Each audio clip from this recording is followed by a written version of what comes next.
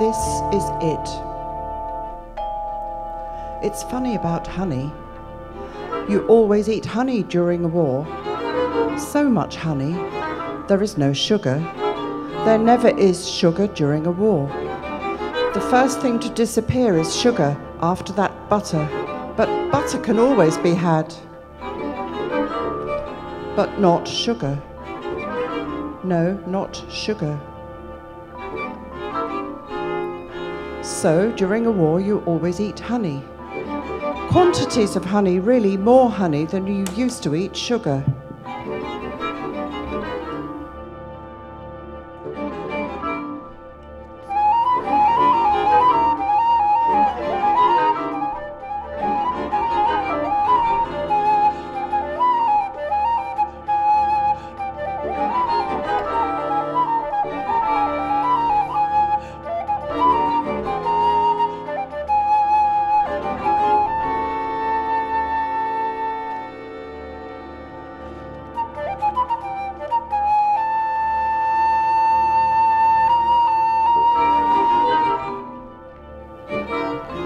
And you find honey so much better than sugar, better in itself and better in applesauce. In all desserts, so much better.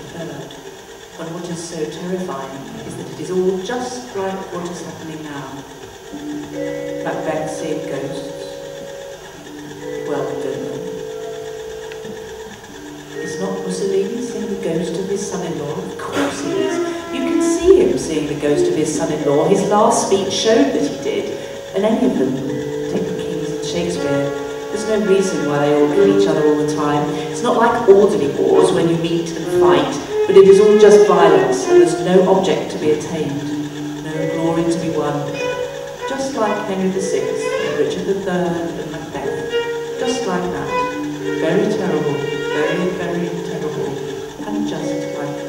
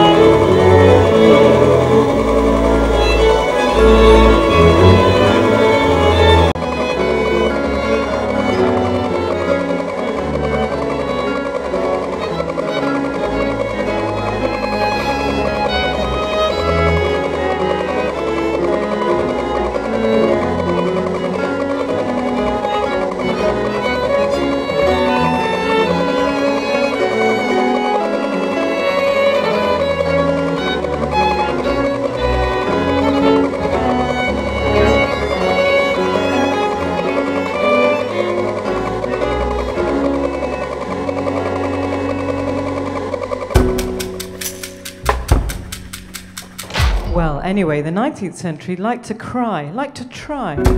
I liked to eat, liked to pursue evolution, and liked war. War and peace and war, and no more.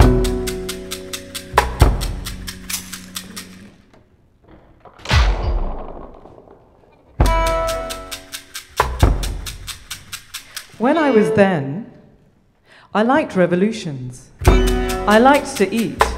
I liked to eat. I liked to cry. And not in real life, but in books. And in real life, there was nothing much to cry about. But in books, oh dear me. It was wonderful. There was so much to cry about. And then there was evolution.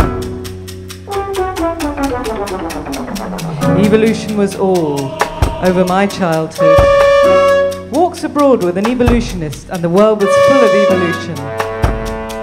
Biological and botanical evolution. With music as a background for emotion, and books as reality, and a great deal of fresh air as a necessity, and a great deal of eating as an excitement and as an orgy. And now, well, just then there was no war.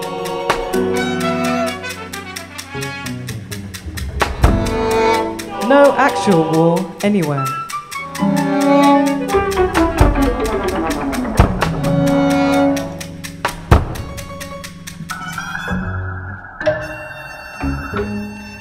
Did it really happen?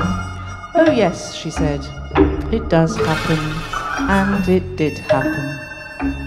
Well, so life goes on. We had just been reading Shakespeare's Richard III. And the things they say there do sound just like that. So why not?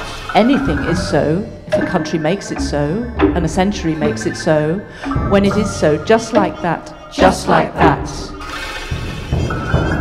Did it really happen? Oh yes, she said, it did happen.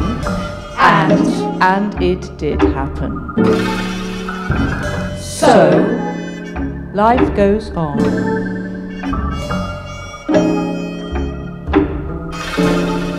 We had just been reading Shakespeare's Richard III. And the things they say there do sound just like that. So why not? Anything is so, if the country makes it so, and the century makes it so, and it is so, just like that, just like that. History does repeat itself. I've often thought that that was the really soothing thing that history does. The one thing that is sure and certain is that history does not teach. That is to say, it always says, let it be a lesson to you. But is it? Not at all.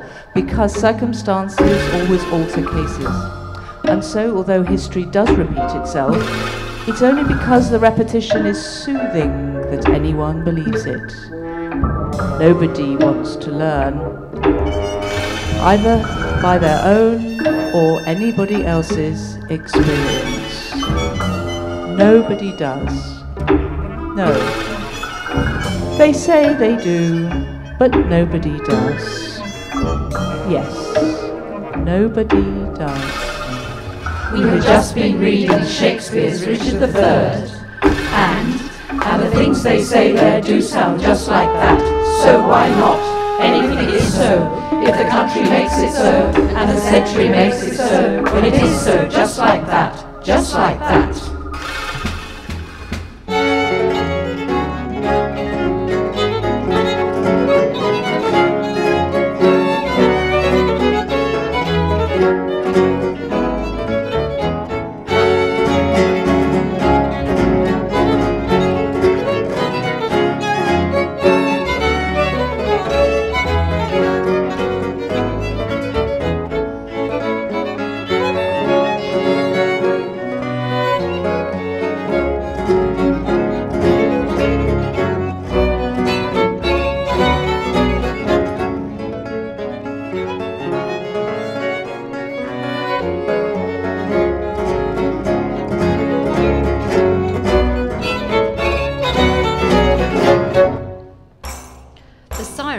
That warns for the bombardments is not working anymore. I suppose it was worn out. As they say here, they have succeeded in putting it out of order. But who they are, nobody knows. And now the Germans are to warn us by trumpeting. But after all, does that really not wake one up if one is really asleep? So everybody prefers it. That is all everybody talks about is bombardments, and naturally nobody is pleased. And whether the aim is good or not is hotly discussed. They say they should not fly so high. They say they should not fly so high, though they do admit that the precision of hitting is very great. Nevertheless, they say if they flew lower, there would be less destruction round and about. And as defence is practically non-existent, why not fly lower? Others say they should not bombard at all and everyone will hate them. And they did love the Americans. But I say, you know how they are here. The French forget the past and enjoy the present. Yes, they answer, but our towns and all the dead. Oh dear, they say to me, can you not stop them? Alas, I say, I hate to have lovely places all smashed up and French people killed, but what can I do? Well, they say, anyhow, it is going on so long, and sometimes we that were most optimistic are getting kind of pessimistic. It is going on so long.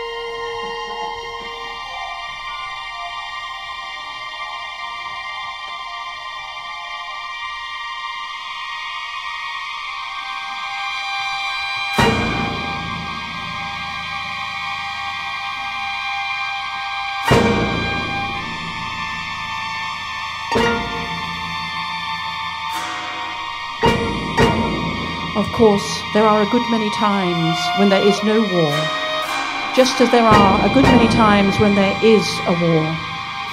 To be sure, when there is a war, the years are longer.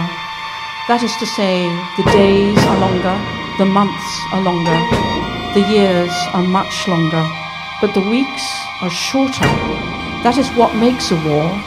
And when there is no war, well, just now, I cannot remember just how it is when there is no war.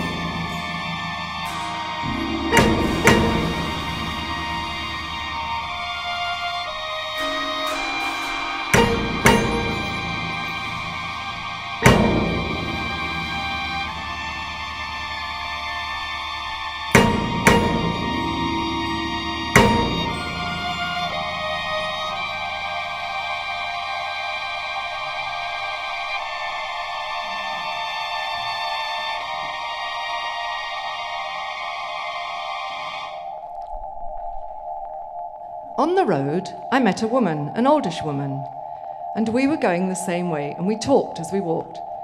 She said a little farther along, she had a house, but she did not live there. She had had a sister paralyzed for 35 years who had lived there, and she died 2 years ago.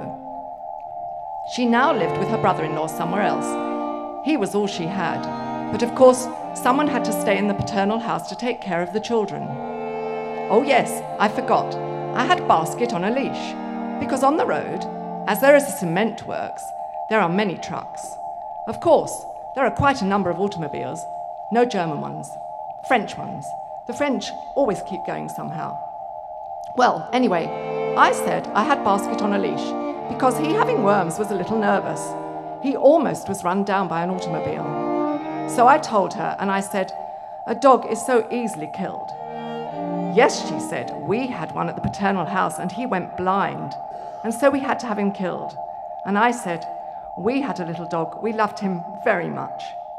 And he had to be killed because he had diabetes. And is he dead, she said. And I said, yes. And she said, well, it's different with chickens. She said, just the other day, a camion came along and he ran over one of our chickens. And he did not notice it. He just went out, but a little later on, another one came along.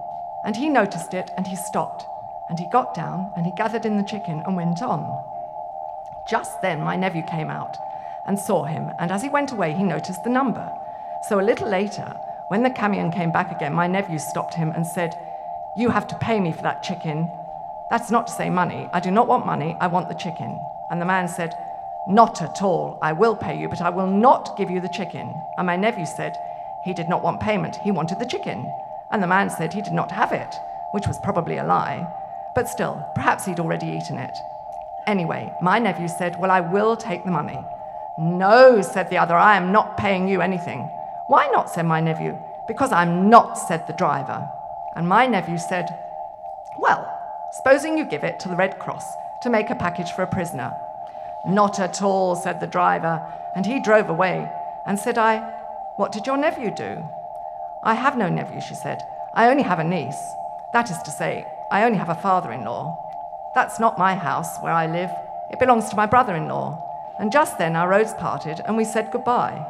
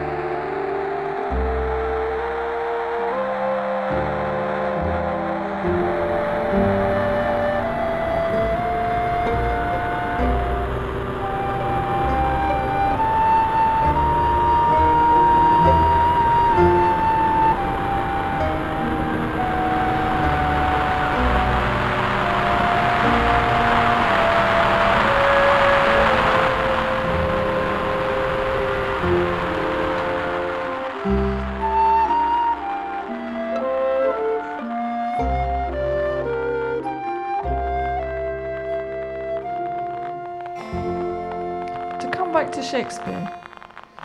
Shakespeare, which I read so much, mostly the plays about wars. English kings and wars often said that nothing was anything, that human beings had no meaning, that not anything had any meaning, and everything was just like that. And it did worry me, even when I was 7 and 8. Not really worried me, but it was there, and then, well, not then, but all the years I was grown up, it was not like that.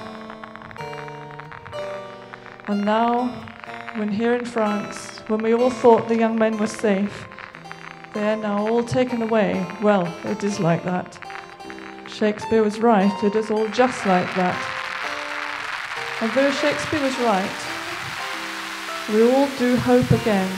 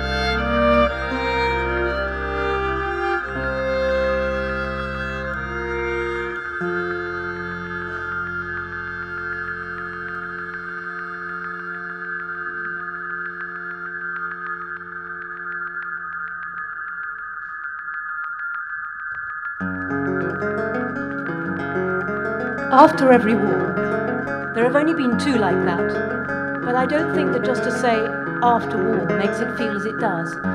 No, I do mean after every war. It feels like that. After every war, when I talk and listen to all our army, it feels like that too. The things I like most are the names of all the states of the United States. They are music and they are poetry. You don't have to recite them all, but you just say any 1, 2, 3, 4 or 5 of them, and you will see they make music and they make poetry.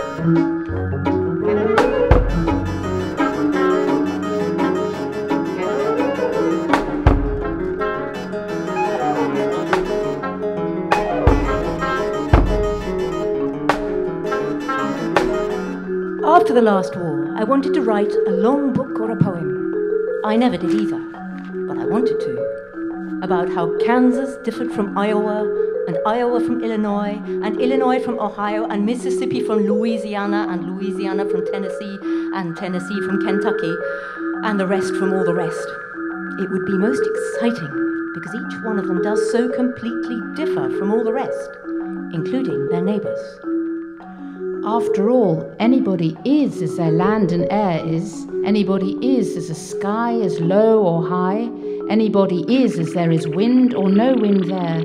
That is what makes people, makes their kind of looks, their kind of thinking, their subtlety and their stupidity, and their eating and their drinking and their language.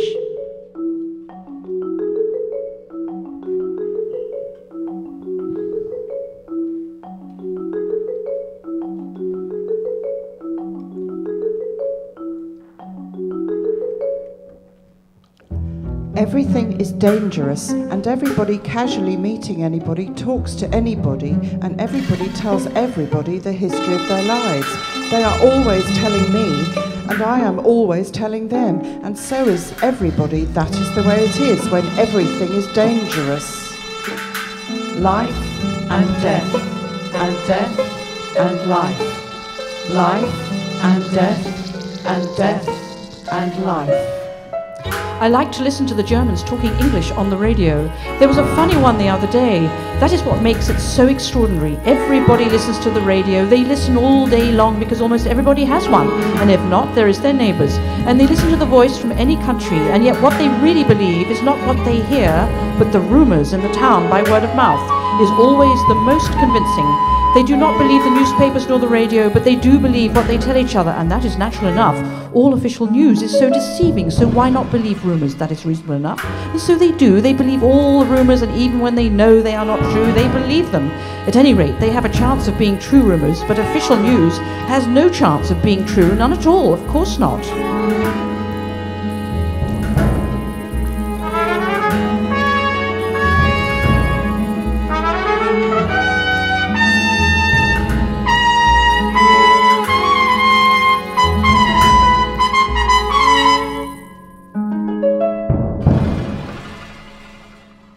Everything is dangerous, and everybody casually meeting anybody talks to anybody, and everybody tells everybody the history of their lives. They are always telling me, and I am always telling them, and so is everybody. That is the way it is when everything is dangerous. Life and death, and death and life, life and death, and death and life. Now they can do the radio in so many languages that nobody any longer dreams of a single language, and there should not any longer be dreams of conquest because the globe is all one. Anybody can hear everything and everybody can hear the same thing. So what is the use of conquering? And so the 19th century 943 is slowly coming to an end. So they go on and all the radio stations interfere so that nobody can hear anyone. And in the midst of all the misery, it is not childish but very small boyish. It is strange the world today is not adult, has the mental development of a 7-year-old boy. Just about that, dear me.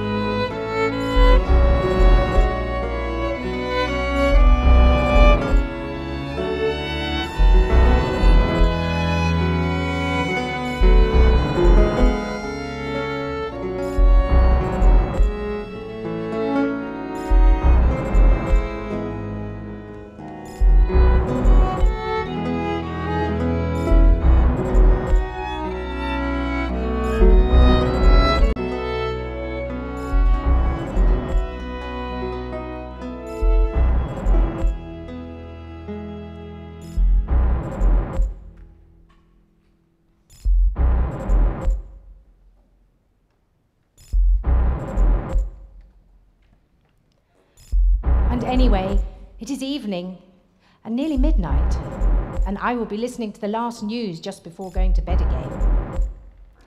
It is funny the way different nations begin their broadcasting.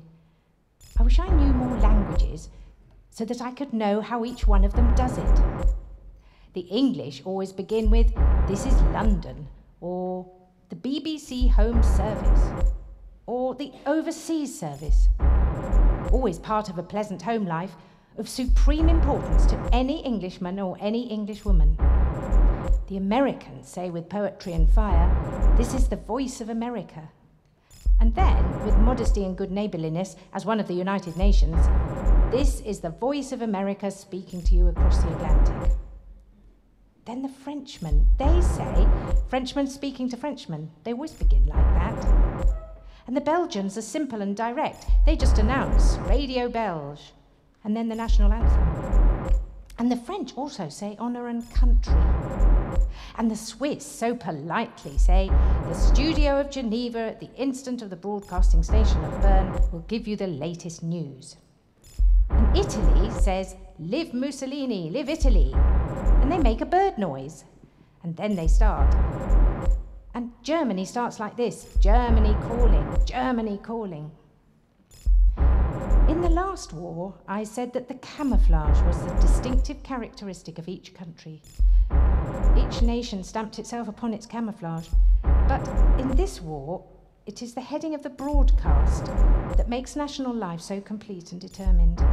It is that a nation is even stronger than the personality of any one. It certainly is. So nations must go on. They certainly must.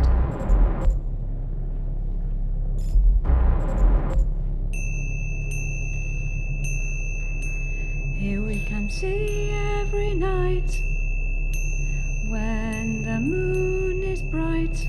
In the 19th century, there was nothing more exciting than climbing a high hill or a mountain and seeing the rain driving across a wide plain or valley with the sun following.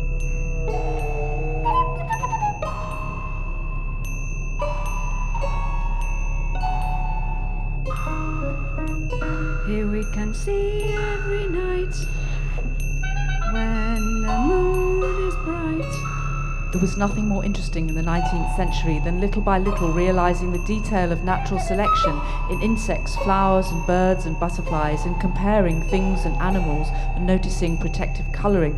Nothing more interesting. And this made the 19th century what it is, the white man's burden. The gradual domination of the globe as piece by piece it became known and became all of a piece, and the hope of Esperanto or a universal language. Every night when the moon is bright. In the 19th century, there was reading, there was evolution, there were war and anti-war, which were the same thing, and there was eating.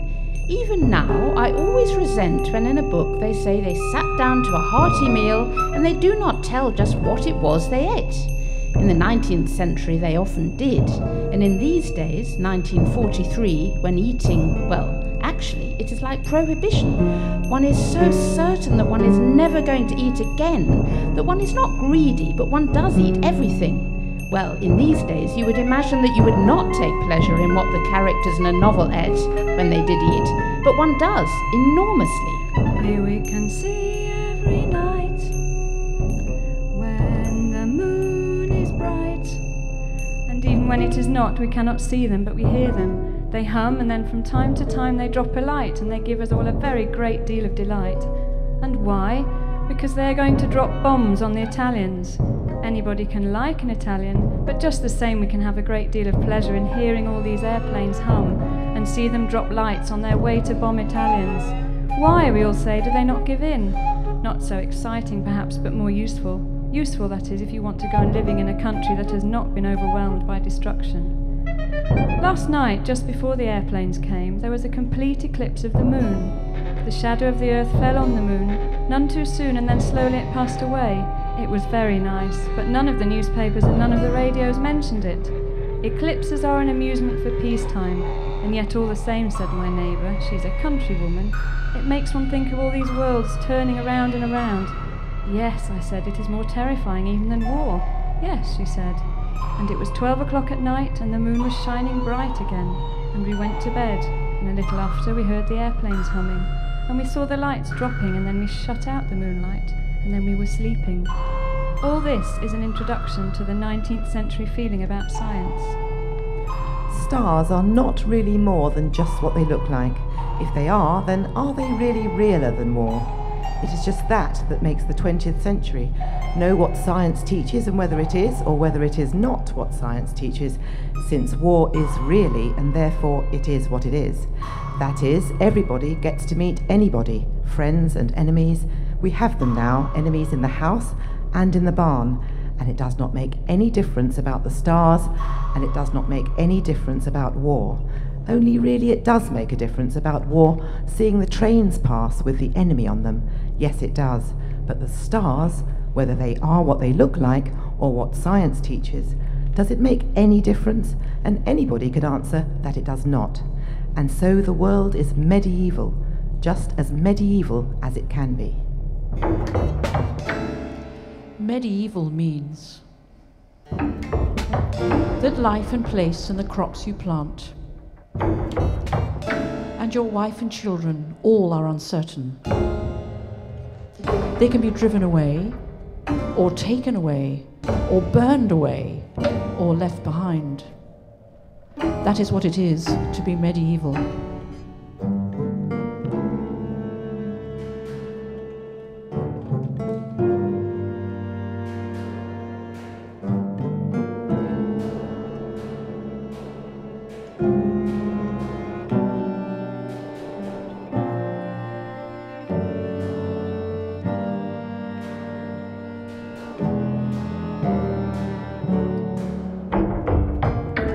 And now and here,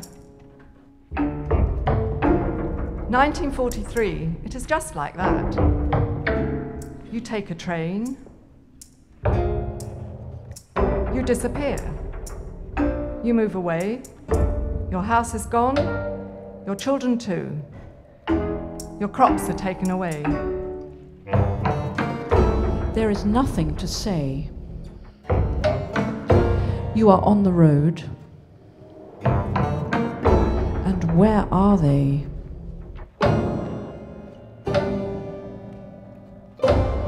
If you go, there is nobody to say so. Anything can come and anything can go. And they can say yes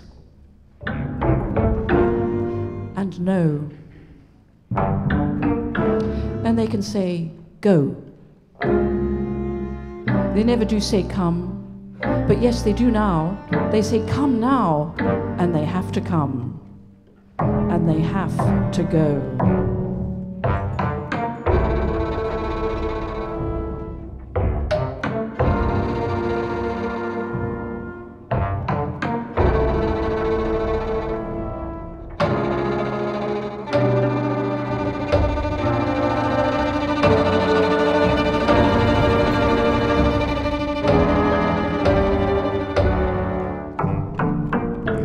Everything is all the same.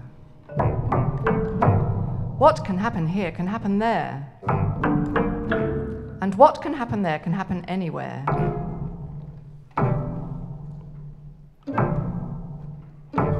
And it does. Beside, it does.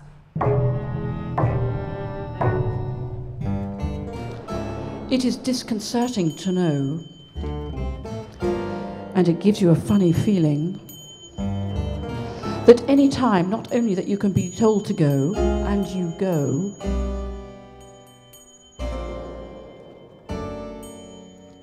but also that you can be taken.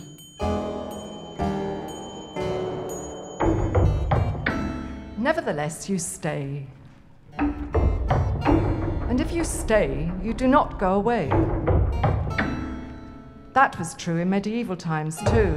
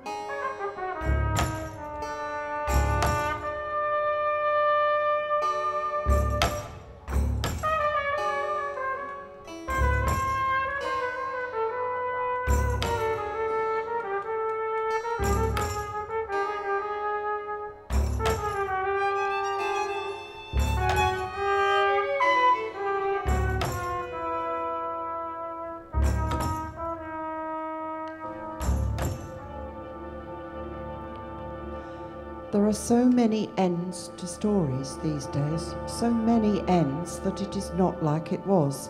There is nothing to be curious about except small things, food and the weather.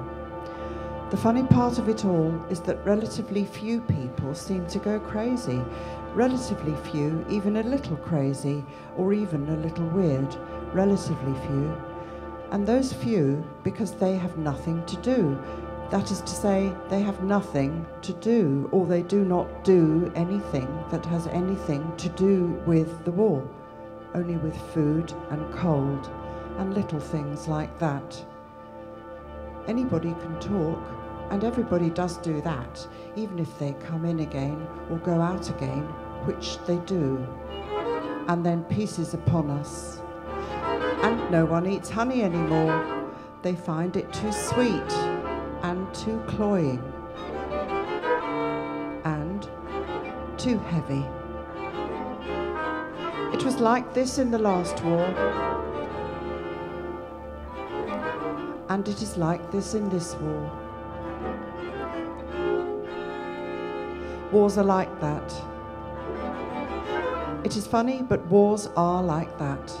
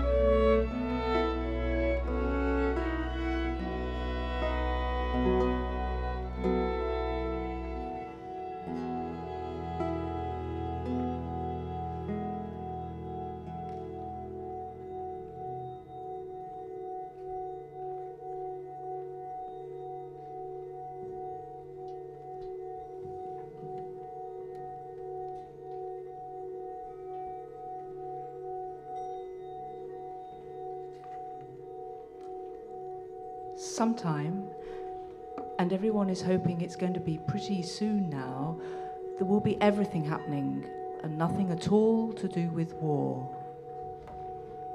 It is the story that they all told last fall. They were talking, people in a position to know, and one of them said it was going to be over now, and they all said eagerly, "How do you know?" And he said, "Very easily." My wife has had enough of it. Yes, everybody had had enough of it. Everybody's wife and everybody's husband and everybody's mother and everybody's father and everybody's daughter and everybody's son. They all have had enough of it.